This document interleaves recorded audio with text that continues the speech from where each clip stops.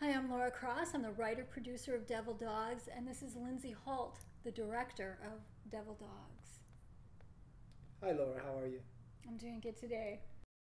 Come a long way in the past couple of weeks. We've completed 90% of our principal photography. Tell us why you got involved in this project, Lindsay. Well, for me it goes back to a time when I can remember being in my teens and the older boys were going off to Vietnam. And it stuck with me for many, many years that growing up in the United States, foreign policy of the United States was always involved in other areas of the world.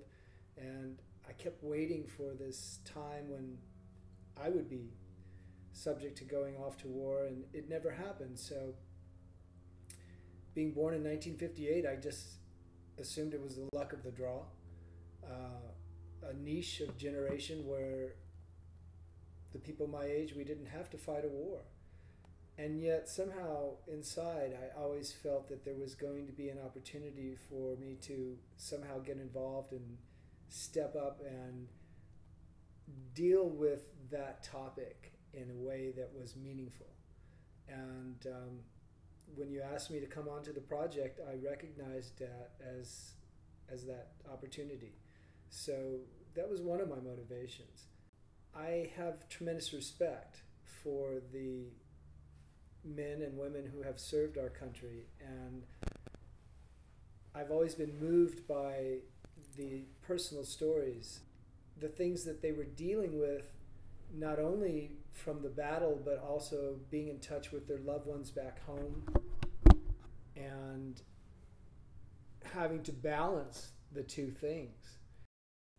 Why do you think now is the right time to tell this story? Why do you think it's so important? Here we are in 2014, it's 10 years later.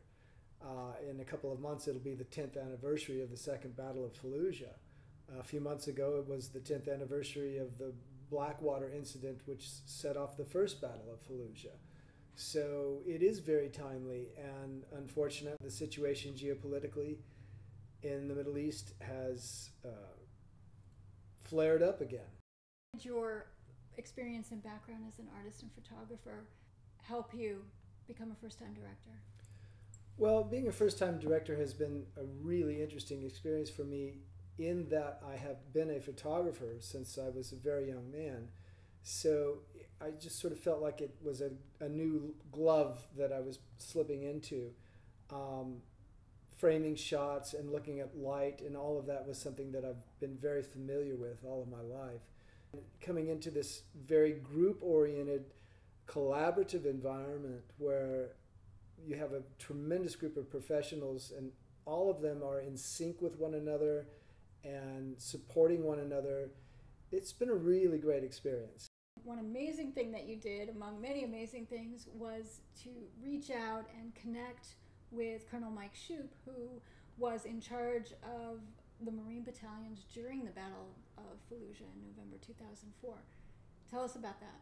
He could not have been a kinder, more gracious gentleman, and his willingness to tell me intimate details about the things that he went through. And for example, they actually slept in full battle gear with their M16s at their side and sometimes even with their helmet on. Obviously they had to be totally ready to get up and go at any moment.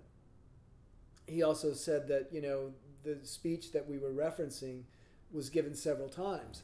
So he had to move around from unit to unit. And that sort of inspired the idea for looking on our set for a particular place where we could show him at dawn, waking up and getting his thoughts together, and then receiving his personal security aide, who brings this, it's a Muslim prayer book. This was passed up the chain of command. It came from the Anbar province, from a tribal elder. One of the primary concerns that Colonel Shoup actually conveyed to me was important that people understood that United States Marine Corps was also dedicated to helping rebuild the city. I think we effectively brought that and introduced that into the script.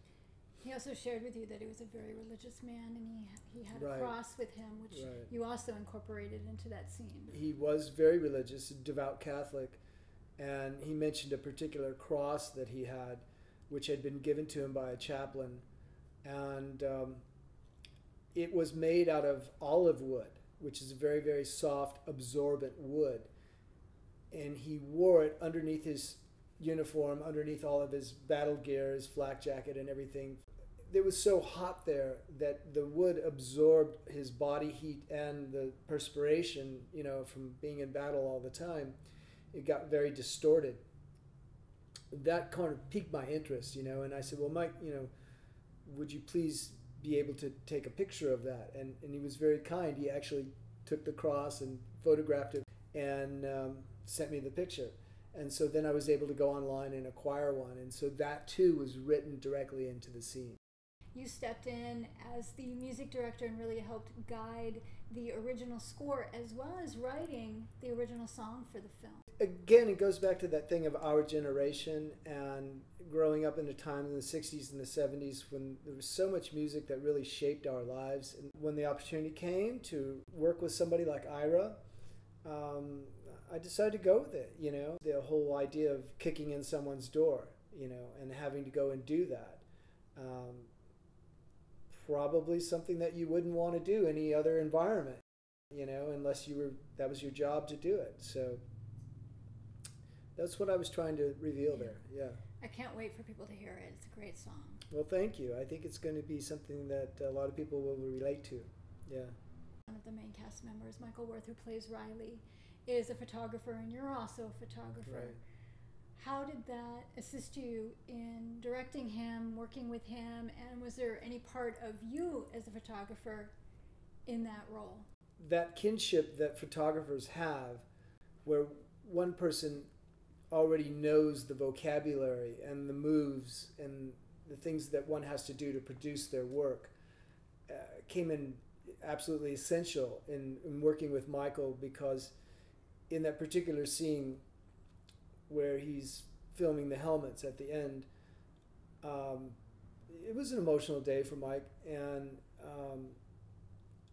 we talked about it before we shot the scene, and we agreed that at some point he would just let go with whatever he was feeling on that day, and he did. I just basically tried to be as quiet as possible and step back and just say a few little things that were really based on my experience as a photographer. It was a very powerful scene. It was a very emotional scene, it really even was. On set, It with really all was. the camera crew around and the lighting and everyone. People were in up. tears. Yeah, it was very emotional. It was quite something to see all the crew sort of, Yeah, I think it's going to play big on the theater screen. I look at the footage that we've got, and I'm just amazed by the range of expressions that he's able to bring to his character, and the real deep sense of reality that you get watching him act. He's really, truly a great actor. And so that's been a real pleasure to work with somebody that caliber. Yeah, for sure. We have really wonderful young actors playing Right. the Marines. Right. Greg Duke, Andres Perez Molina, Raihan Baki, and Andrew Anachi are just fabulous. They're all great. Talk about working with them, because you really had a hands-on way of working with the cast and really allowing everyone to collaborate. Yeah, that was important to me, was not to be a dictator, I really wanted these young guys to be able to channel whatever they felt their character was about, to offer lines, to offer body posture and gesture and, phraseology. Each in their own character brought just a lot of depth to it that I don't think you as the scriptwriter or me as the director really knew was there. It's very different on the page than Right. actually Right. filming it. And John J. Pistone, who stepped in as Right. Sergeant O'Brien, he just brought such authenticity. He's an ex-military man. Pistone came along by accident, and he turned out to be very good. Yeah, he was great. What can you say?